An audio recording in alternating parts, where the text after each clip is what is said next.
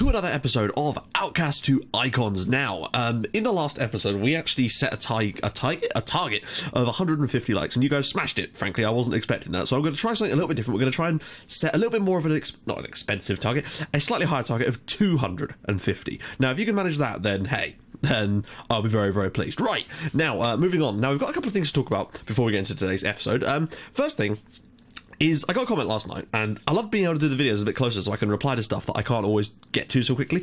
And apologies for not getting back to the comments, because I saw some fantastic comments and I really do want to get back to them, but I was busy helping my girlfriend move house basically yesterday, so it was very, very stressful, and I'm knackered today, but that's just how it works. But yeah, it was, I believe it was Dave the Trekotista in the comments asked me about audio plugins. Now, the reason I couldn't reply to you in the comments, Dave, is because either your Google Plus settings, basically I can't respond to the comment, which was annoying because I really wanted to. So basically, those of you who don't know, I use Reaper for my sound to edit it as a separate file, and then I splice it together. That way I can do some audio editing on it. And the reason I do so is because I find that the dry signal just isn't nice enough. It doesn't have that sort of warm baritone sound that you're kind of used to from my videos. And basically Dave asked me what plugins I use, because I said that I will, and I'm going to talk about all of this sort of stuff in more detail when I do that series I was planning on how to start a YouTube channel. Not pretending I know what I'm talking about, just telling you what I did to start, and it's obviously worked to some extent, so I thought, why not, share with you things that I learned along the way, and it might be helpful for some of you that are just starting out, because I really would like to see some more new FM YouTubers for FM16. Basically, be good to make the community bigger. But basically, the simple fact of the matter is, for audio plugins, I only really use two. There's one I used a bit, but I don't have access to it anymore because it's very, very expensive. Basically, my girlfriend is like an audio tech, so I have access to things that perhaps you wouldn't normally, which puts me at a slight advantage in that sense. But that plugin I don't use anymore because she's left that particular, yeah. But basically, what I use, those of you who have done sort of anything with audio in the background will know about this company. Basically, they're a company called Waves, and they make a series of audio plugins. They're quite pricey, but you can get them in bundles, basically. Like, each plugin usually costs about $125, but you can sometimes get bundles of plugins for like 150, but you get like 30 of the plugins, so it's actually quite a decent deal when you think about it on the surface. Just never buy them straight out. I got this one as part of I can't remember, I don't think the bundle even exists anymore. I've had it for a while, but basically the one I used to get this sort of quite deep but really thick sound is called JJP Vocals. I think it's JJP Vocals. It's definitely still on there. I don't know if it's part of a bundle at the moment, but that's the one I use for this. And obviously I have presets which I then made using that. And I also use a de-esser, which they have, but you don't have to use a Waves de-esser, which was again part of the bundle. You can get plenty of free de-esser plugins, and that just removes that kind of hissing sound sometimes with the hard S's. You can sometimes get one to get rid of plosives as well, but pop guards usually do that too. Basically, the only reason I have this stuff is because I was in a band for about 3 or 4 years before I did YouTube, basically, or before I started doing this as sort of my hobby kind of thing. So I had all the stuff kind of prepared because we used to do home studio stuff, and I used to record my own stuff too, so it's kind of just stuff I had left over, and I figured why not try and apply it. So there you go, Dave, that's what I use. I can put a link to the plugins in the description if you're interested as well, but I really wouldn't recommend shelling out that kind of money just unless you have other uses for it, I suppose. So there we go. Right, yeah, other thing is, of course, I really did enjoy seeing the comments about how you guys found the channel, and it's great, and it kind of got me an idea of, like, where we need to be going from here as well. And I think the way, a lot of you guys were basically saying that you liked it because we did sort of slightly more obscure teams, and it wasn't just the same stuff, and we did things slightly differently here. And I like that. I don't know why I keep saying we. It's the royal we. So that is going to continue. Come FM16, I'm looking at doing, obviously we always start with a rebuilding series, so I'm not sure who yet. I'm thinking perhaps someone like Yeovil, or maybe if we can get a decent database, someone like Hereford United. They have really fallen, but we'd need an extended database for that. But that would be quite a fun one, and that could take a long time, but that could be a really quite lengthy series. And of course, I really do want to do Sweden or Bust again, which would be a cool one with someone like, perhaps not IFK Göteborg again, but someone different, and just try and mix things up a little bit. Plus, I've got some new ideas for series that I've been working on as well. Apologies, that's my phone going off in the background. Right, we've talked long enough. Also, expect more editing in videos from now on. I had to take a little break from that yesterday, but hopefully we should be back to what we did in the last episode of Outcast Icons very soon. Right, that is enough babbling from me. I would do a question of the day, but actually, screw it. Let's do a question of the day. The question of the day, let's just pick one quickly. What is your favourite film? Okay, my favourite film technically is a film called Eurotrip. Now, that sounds really sort of cheesy because it is not the best quality of film, but the fact is it has sort of special meaning to my friends and I, basically, because I accidentally downloaded it thinking it was Ice Age, waiting It took me 7 minutes into the film before I realised that it wasn't Ice Age, let's put it that way. So I was a fucking idiot, is the essential gist of that one. But it is a good film. It's very quotable. But in terms of like actual good films, there's a film called The Giant Mechanical Man, which is a quality film as well. So yeah, what are your guys' favourite films? And if you've got an idea for a question of the day, leave it in the comments with the hashtag QOTD. My God, I can slow down a little bit now and take a breath. Now, in the last episode, of course, we were defeated by Sampdoria 2-0, which was disappointing, but I felt like we're not quite there yet to be challenging with those three sides. I think Genoa we could still challenge. We were a little bit unlucky in the one game we have played against them so far. And as you can see, we did get back on the horse very quickly. We've been good at this. Like, we've rarely suffered 2 defeats in a row, apart from that one with the Juventus and Napoli games. We've been very good at getting back up and getting going again. Now, against Albino Leffe, we were fantastic. We really, really were. And the problem is, as you can see, I only made 1 substitution in this game. And the reason for that is because we had so many injuries that when it came to time to make substitutions, I was looking at the bench and I didn't want to bring any of them on. In my mind, a half-fit version of some of the players we had on the team was better than some of the players we had on the bench. And the only one we brought off was Falcao, because I think I actually had someone we could bring in there. But Elvis returned, and as you can see, he grabbed a brace. So always good there. Geronimo Garcia and Simone Capra adding goals to it as well. And generally, we were the better side. But 4-0 perhaps was a little bit flattering on us. But 2 goals for Elvis. It's good to see him back. But we're sort of nursing him back, and it's been really difficult because we just have lacked so much in those areas. Next up, we had Torino away, and this was a very, very tight game. But as you can see, we have managed to get a decent amount of shots on target. And once again, Simone Capra scoring a goal for us, and he's getting quite a few this year now, and that's really, really positive. And the more he can do that, the better, really, because he's one of the most important players we got, particularly with Catarini being out. He's sort of really had to step in. He did well in the first game we played, but he sort of fell out the team slightly. Next up, we have Fiorentina. I was surprised that we were able to win this as easily as we did, to be honest. Once again, we're getting a lot more shots on target now. This system is really starting to grind out good results.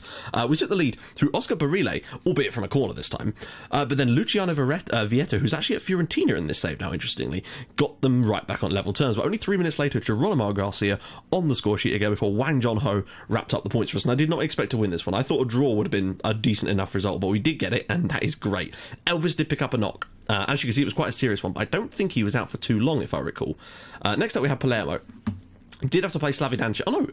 This is the problem. Because Elvis has not got full match fitness, we can't always rely on... It's a bit of an issue, basically. As you can see, he had to come off here on 48 minutes too. Thankfully, his replacement did actually do very, very well for us. Apologies there, guys. For some reason, FM just minimised itself, and I have absolutely no freaking idea why. That makes no sense to me. But anyway, yeah, what was I saying? Slavidanchev came off the bench to replace Elvis and actually scored 2 goals, and they were the winning goals in the end, because Falcao's goal had given us the lead. But Accurcio well, that's a great name. Accurcio Bentevigna equalised for Palermo before 2 goals from Slavidanchev. Nice to see him just getting some, to be honest. But look at that, again, 14 shots on target. We are really starting to get these big... We're starting to get more dominant in the games now, and that is very, very pleasing. I really don't know why that minimised itself, though. And finally, I really hoped that we could do this. Away at Sassuolo, I thought we could do it, but we just didn't have it in us. Once again, though, lots of shots on target, and the fact is, nothing really changed. It's just that we just didn't get the luck in this one. They were a bit better, but they were shooting from range relatively often, basically. Daniele De Luca gave them the lead before Okan Kalkan, who I actually knew something about because he's been considered from one of my Belgium squads. My assistant keeps putting him in there, but I don't really think he's that good. So I've taken him out, basically, because we do have some Belgium games coming up soon, which I don't know if I'll live com any or not, really. We'll have a look and see where they lay after this. So yeah, Giuseppe De Laurentiis did get one back for us in the end, but it wasn't enough, and we really should have done better, really, from what we had on the night. But the point is, it's good to see those kinds of things starting to come to fruition. So let's take a little look at the squad. Top goal scorer now is Baldicator, Danchev with 8 apiece. Capra's up there with 7. Elvis still has some work to do to start catching up, but I think by the end of the year, he probably will have caught them. As for assists, Capra, Wang Jong-ho and Garcia with 7 apiece. Man of the match, not really any standout candidates there either. It's all very even, and I like to see that. As for average rating, Wang Jong-ho is probably the standout candidate there with a 7.5, and average key passes is 68 for him. As for value, I think Falcao just slightly tops it. We've got some good players though, but you can see how quickly it falls away, and that for me is the issue. So 22 million, 21 million, 17 million, and then it's just loops. And apparently we must have sold a lot of players in the summer. Yeah, we sold Pape Diallo to Spurs for 15 million, and a guy called Justin Stukstedt.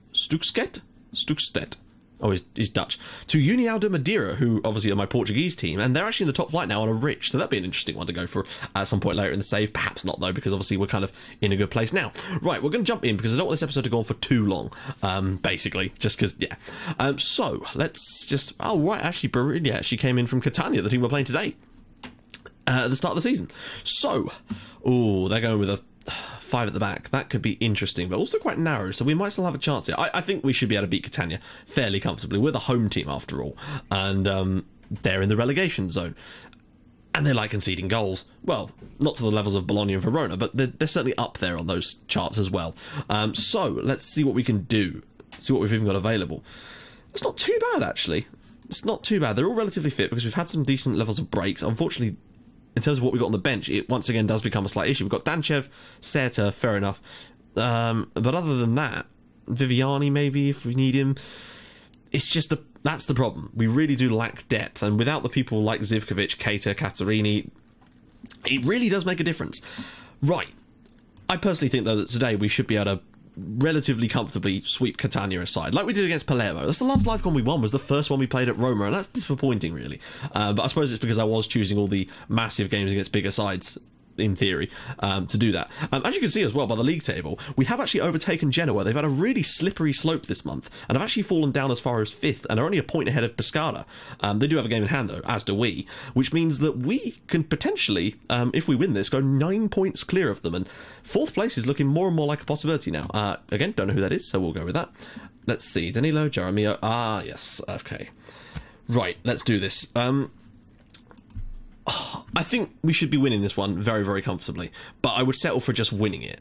What I want to see is the same kind of thing I've been seeing in every other game we've played this month, which is that kind of getting at least sort of 20 shots and at least sort of 10 on target out of those 20 shots. And usually if we do that, we win the match. That's generally the way it's gone this month. All cleared away. De Laurentiis. And hopefully when we start getting some of the others back, it will just continue to make us stronger. Garcia bursting into the box, whips it across, De Laurentiis, and it's cleared away, but Falcao will sweep up for us. We're looking good to start with here. This is what I like to see. Capra out wide to Geronimo Garcia again. He can skin his man and whip a ball in. Can he? He can. It's cleared away again, back to Garcia. The early pressure is very, very obvious. Capra, can he slip a ball through, or will he shoot? He does shoot, and it's saved in the end by Skorupski, or Skoropski. No, it's Skoropski. But a good start from us. A shot. Wow, we've had 5 shots already. 73% possession from the opening 10 minutes. This is good. This is a good start. Pass completion is very high. Elvis inside, well saved again. This has been a fantastic start to the match. Everything is massively in our favour, which presumably means we're going to lose this 1-0. We've dominated every facet of this game so far. Jaramillo over the top, though. Don't let them catch you out here, guys. Whipped it in all my days. Yep, continue to do that for as long as you want, really. Wang Jong-ho, ball in. And Barile with the big header, and it's on the line, but it's in the back of the net. I think that's an own goal in the end. It is. Skoropski's banged that in his own net. Barile doesn't care. He's running off like... That's okay, fair enough. He just doesn't give a fuck. Nicely done. I love that when players celebrate goals that they clearly didn't score. It's fantastic. That's the start we needed. It's taken us 21 minutes. We've got the lead. It's a great header from Barile. Initially, the save is actually very, very solid. I don't know what he's doing on the line. He sort of put that in with his penis. But there you go. So there you go, 1-0. Joachim Andersen's getting too close. We'll close him down. We actually started off very well and have sort of tailed off a little bit since then, but everything else is still working nicely in our favour. For now, though, I'm pretty damn pleased, but I'd like to see us score a good goal from open play, and maybe just see a little bit more from us in the second half, although I sense that they'll have to come at us. They're going to have to, because they'll need a goal. So I think if we stay on counter, we should be okay, and we might be able to pick off a goal or two in the second half. That's the plan anyway. I might get Danchev on for a bit, just because Elvis he's still not got full match fitness, basically, and I don't want to risk getting him injured again. Thankfully, he's managed to get through a couple of injuries without too much problem, but, you know, we don't want to risk it, do we? Let's actually... Danilo's injured for them. They're getting quite a few injuries themselves. Right, let's make the change now. Let's just get Danchev on here. I would bring on Serta, but the problem is he's just got such low fitness levels at the moment, because I think he played in a reserve game after a slight knock. It's not as good as I was expecting us to play, actually. I thought we'd do better today, but then sometimes teams shut up shop and it actually takes a little bit more... sometimes I find that we play better against teams that attack us a bit more. Capra, and it's well won there by Lorenzo. Out wide to Alex Tellez. He's got a man overlapping. It's Garcia again, of course. Can he whip a ball in? He's got 2 men on him. Goes back to Tellez on the edge of the area. Can he find a pass? He can. It's Capra. Oh, it's unlucky from the defender again. It's flicked into the back of the net, and it's another own goal.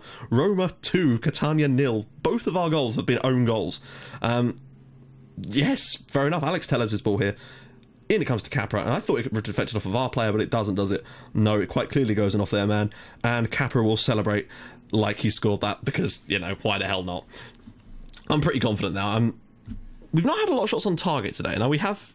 That's a worry for me, perhaps, but overall, let's give Seta a little bit of a run out here to get him on for Capra. Just give him a little run.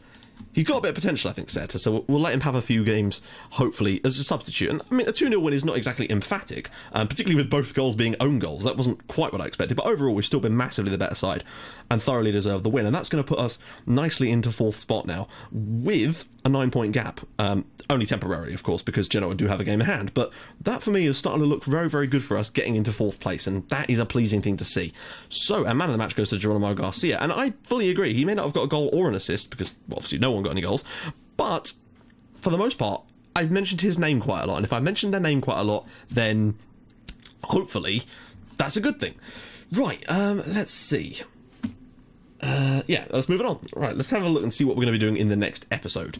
Now, as you can see, we've got some games coming up for Belgium, but I'm not sure whether to do what to do. So let's see, what would I pick as my next game for us? Oh, we've got Juve. Would I? Oh, it's a home game against Juve. You never know. I'd be tempted, actually. That's, what's that, on the...